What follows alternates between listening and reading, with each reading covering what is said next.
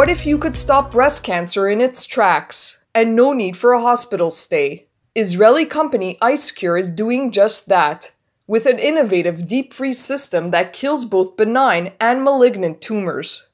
They're now completing a major clinical trial in the United States. The US market for the breast cancer treatment, which is our unique value proposition, mid next year we are going to present the interim result of our ICE3 study to 106 patients, 19 hospitals, and the current results are pretty promising.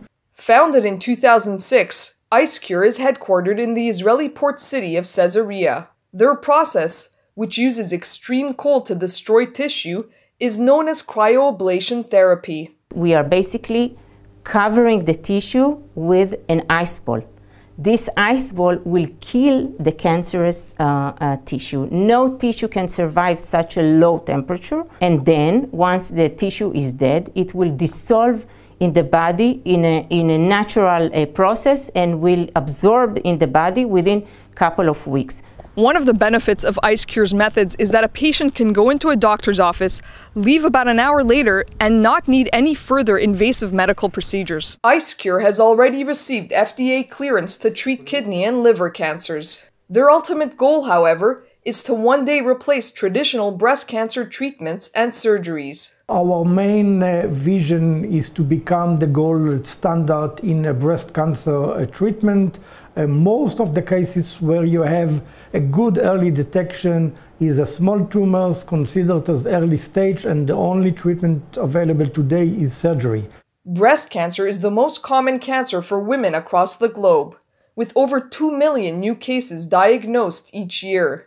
In fact, 1 in 8 American women will develop the disease over the course of her lifetime. The importance of early screening is crucial when it comes to breast cancer. And given the fact now that October now is Breast Cancer Awareness Month, we want to increase awareness to do an early screening. The sooner the screening or the diagnosis will be done, the sooner the tumor will be discovered, the more efficient our treatment will be. We can treat a focal tumor and not a spread disease. IceCure is not the only firm using cryoablation to treat cancer. California-based companies Sanoris Technologies and Endocare also offer the same kind of therapy.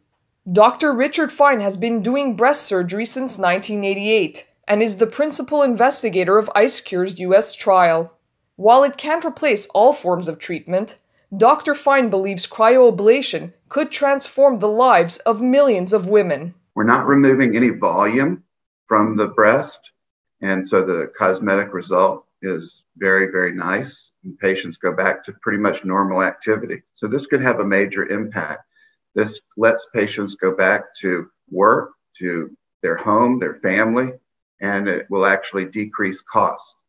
But once again, early detection is crucial. We want to delay the detection of early breast cancer, so we very much encourage women to have their mammograms. From the port city of Caesarea in Israel, Maya Margit reporting for the Media Line.